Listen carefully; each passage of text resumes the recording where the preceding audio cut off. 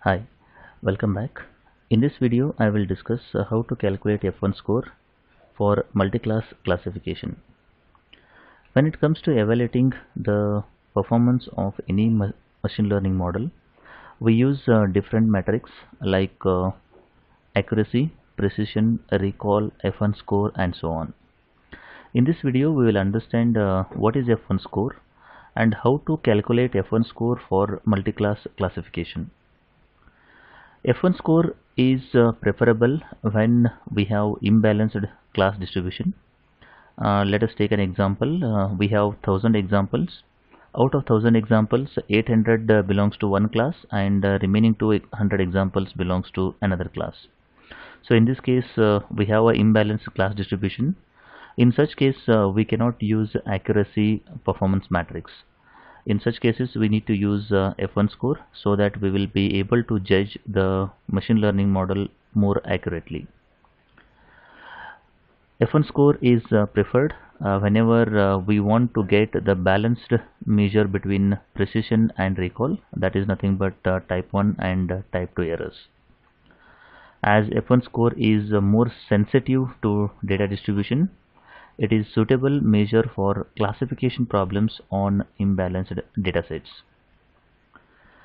In binary classification, we will get overall F1 score for the entire dataset.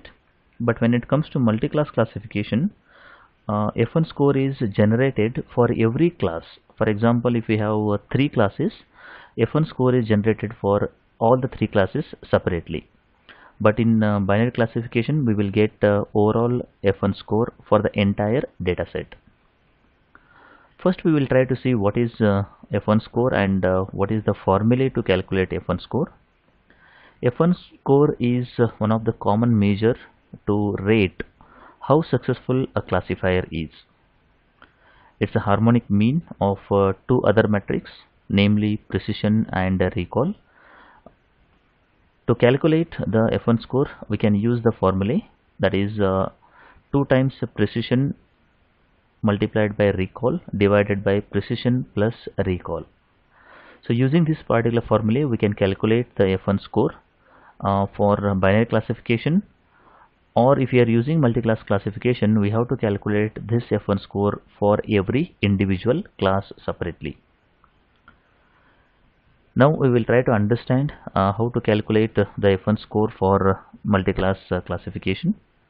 As I said earlier, we have to calculate the F1 score for individual class like one versus rest or something like that. So we need to consider one class at a time, and the remaining everything will be considered as other side, and then we need to calculate the F1 score. Similarly, we have to do it for other classes in that case. Now we will take a very simple example to understand how to calculate F1 score. We will consider a confusion matrix consisting of 127 samples and 4 classes, namely A, B, C and D. Here we have written the actual classes, and here we have written the predicted classes here. If you look at this particular 50, the 50 is there are 50 A class examples are there, and they were classified as A here. The meaning is it's a true A, you can say. Similarly, this 8 represents there are 8 B class examples are there, and they were classified as B here. Again, these are the true class B examples are correctly classified here. Similarly for C and D here. Now when it comes to 3, there are 3 B class examples are there, but they were classified as A here. That is nothing but false positive in this case. Similarly, if you consider this 26 are of type A and they were classified as B here. It is nothing but false negative in this case. Actually they are of type A, but they were classified as B. That's the reason it is called as false negative. These are of type B, but they were classified as A. That is the reason it is called as false positive in this case. Similarly, for other numbers, you can understand which is false positive and which is false negative here. Now what we do is we will consider each class at a time, and then we will try to calculate the F1 score here. Now if I consider the class A, first we need to calculate the precision recall for class A. That is precision of class A is true positive when class is equivalent to A divided by true positive when class is equivalent to A plus false positive when class is equivalent to A. So this is a formula to calculate precision, that is true positive divided by true positive plus false positive. But we have to specify when class is equivalent to A here, because we have to calculate the F1 score individually. Now what is true positive when class is equivalent to A is, if you look at this particular thing, this one, this 50 is nothing but the true positive when class is equivalent to A, and what we need is this one more number, that is false positive when class is equivalent to A.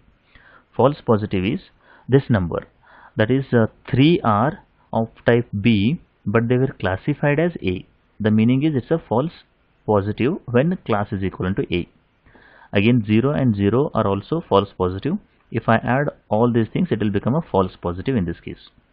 So numerator we will get 50 divided by true positive, again 50 plus 3 plus 0 plus 0, that is nothing but 50 divided by 3, that is the precision when class is equivalent to A here. So that is equivalent to 0.943 here. Similarly, when it comes to the other one, that is recall when class is equivalent to A, the formula is true positive divided by true positive plus false negative now. So true positive we already know, that is 50. This true positive is again 50. What is false negative? We have to check it out. False positive when class is equivalent to A is, that is 26, because the 26 examples are of type A but they were classified as B. Similarly, 20 examples are of type A, they were classified as C. 12 examples are of type A but they were classified as D here. So all these things are false negative in this case. That is 26 plus 20 plus 12 in this case, that is nothing but 26 plus 20 is 46 plus 12 is 58 here. So the answer is 50 for true positive, this 50 for true positive, and for this Fn we have 58. That is nothing but 50 divided by 108, which is equivalent to 0.463 here. Now once you calculate this precision recall, we can calculate the F1 score when class is equivalent to A, that is nothing but 2 times precision when class is equivalent to A multiplied by recall when class is equivalent to A divided by precision plus recall. So if you put these particular values in this equation, you will get the F1 score as 0.621 when class is equivalent to A here. Similarly, we have to find the precision and recall for all the classes separately. Here I have shown the precision when class is equivalent to B is 0.228, and recall when class B is equivalent to B is equivalent to 0.615. Precision when class is equivalent to C is 0.154. Recall when class is equivalent to C is 1.0. Precision when class is equivalent to D is 0.077. Recall when class is equivalent to D is equivalent to 0.5. So once you know the precision and recall for every class, you can calculate the F1 score for individual classes. That is, F1 score when class is equivalent to B is 2 times precision multiplied by recall divided by precision plus recall when class is equivalent to B. We have already calculated these numbers. Use these particular numbers in this equation. You will get F1 score when class is equivalent to B, class is equivalent to C, and class is equivalent to D.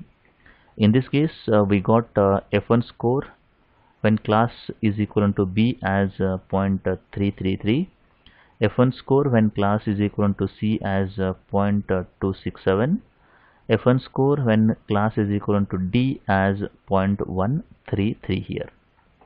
So this is the simple process we need to follow to calculate the F1 score for multi-class classification. One point you can remember here, when it comes to binary classification, we will get overall F1 score, that is one F1 score for the entire data set. But when it comes to F1 score for multi-class classification, for every class we have to calculate the F1 score separately by considering one versus rest in this case. So in this video, we have understood how to calculate the F1 score for multi-class classification. If you like the video, do like and share with your friends. Press the subscribe button for more videos. Press the bell icon for regular updates. Thank you for watching.